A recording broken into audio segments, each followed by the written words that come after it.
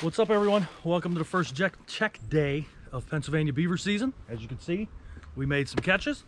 I mean, it was an awesome day on the river. We definitely missed some beavers too, so there's more for us to get.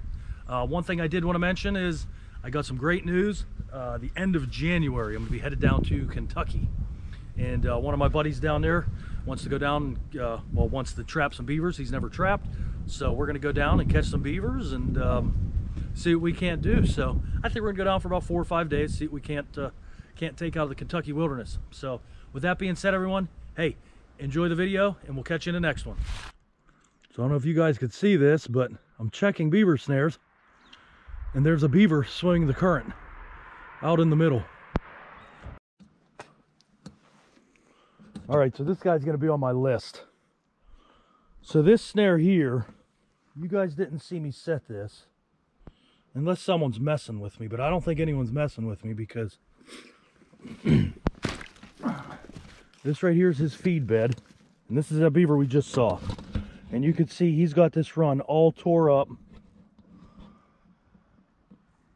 I don't know if I got him in a leg or what, but regardless, he should not be spooked because this snare isn't even kinked.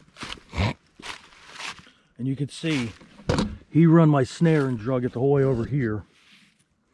And like I said, it's not even kinked. There is a little bit of fur in there, but I don't think that's going to be an issue. And then the set that we made together, let's walk up here.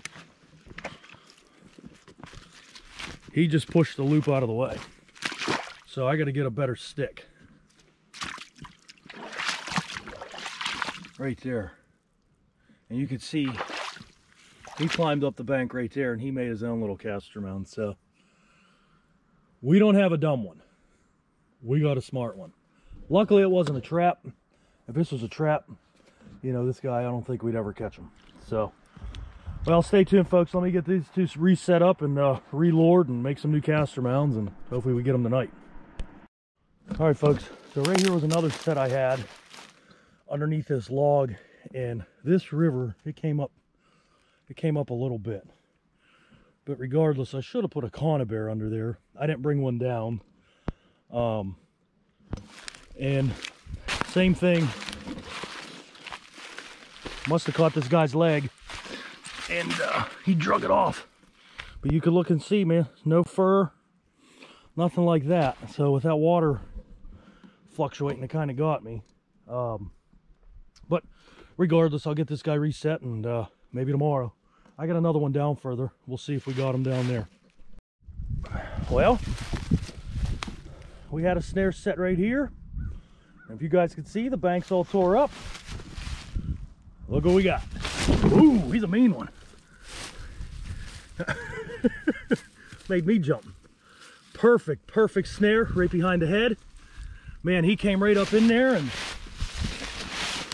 he did his thing. He's gonna lunge at me. And he did his thing. That's a nice beaver.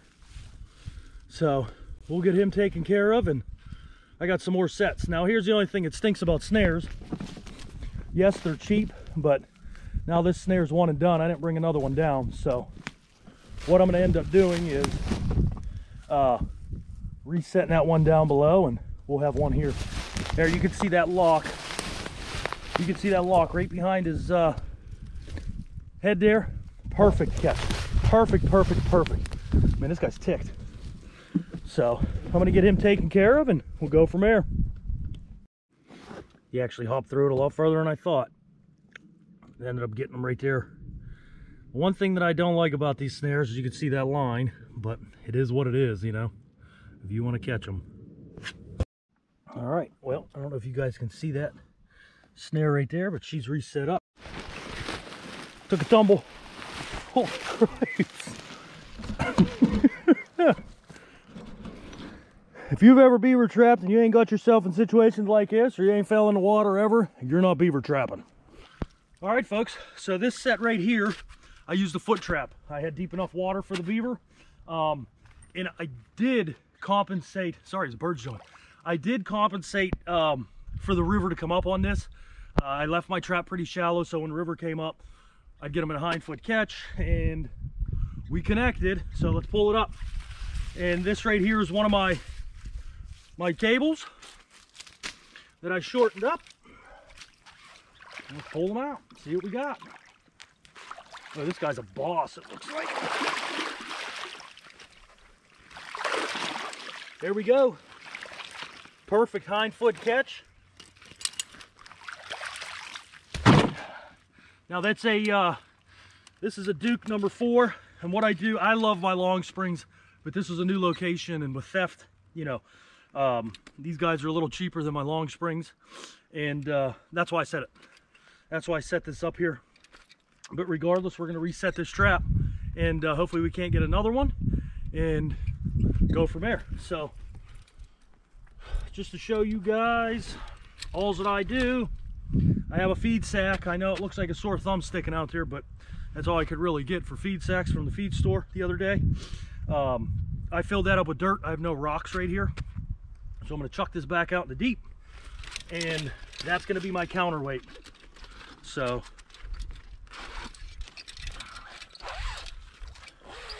take this cable, and on this end here, all that I have is a just a T-bar that I had welded up.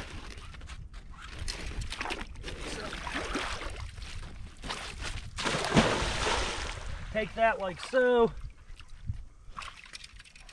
Now he's out in the deep water.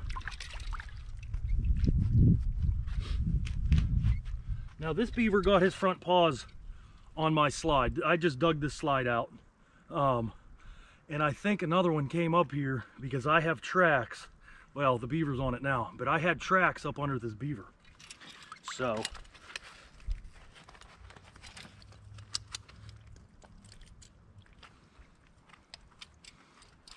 take that trap, and again, all I'm going to do is put this trap so the beaver's going through the jaws. Just so, I mean, I don't know if you saw that catch. I really don't like showing that. But that beaver's hind foot, I could show it to you.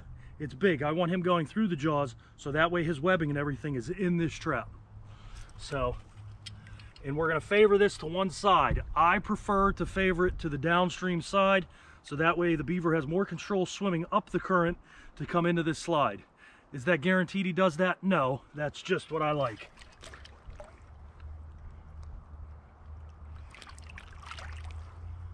And by setting like this, you're only going to catch big beavers. You're not going to get any little guys.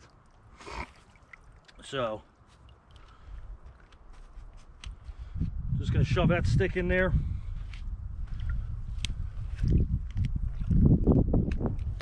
Put this stick like so. And then any debris coming down, that stick there will catch it. And it's going to go out in the river. We'll call it a day. So, I mean, that's as simple as it is. For catching a beaver, you know, this is how I do it with a drowning rig. I don't use drowning rods, and the reason I don't use drowning rods is because, well, you just seen, I could be in an area that's rocky or an area that's soft and muddy like this. But just to show you, this was a 20-foot cable, and this is one of the cables that I made. Connected it to that T-bar, and we now made it about 10 feet. So, as where a traditional drowning cable, if we needed, you know, 10 feet and it was only an 8-footer, we're screwed. If it was a 10-footer and we only needed 5 feet, again, we're screwed. We were stuck with what we have. That's why this drowning cable, I didn't have to have my trap pre-hooked up to it or anything. You know, if I come down here and I see mink sign and I need to get a drowner on there, boom, I could put a 1.5 on here. Nothing needs to be pre-hooked up. So I'm gonna throw that cable up there, and we're gonna get some Wilkinson gold on this mound and go to the next. We got one more set. All right, here's another setup, and again, Beaver set the snare off with the water fluctuation. I mean, that's the only thing I could see that's screwing me over. And you could see he was up on here. So I'm going to set this snare back up. And I had that snare right there. And it's, I don't think you can see it with the glare, but it's right there. So I'm going to set this up and again, try to compensate for the water dropping, because he definitely would have been walking into this one. And just to show you guys, you can see way up in there, they're digging. There's a little feed bed. Right there, there's some sticks. But, well, I'll try to compensate for the water now dropping. And, well, we'll go from there. So, maybe we can connect tomorrow.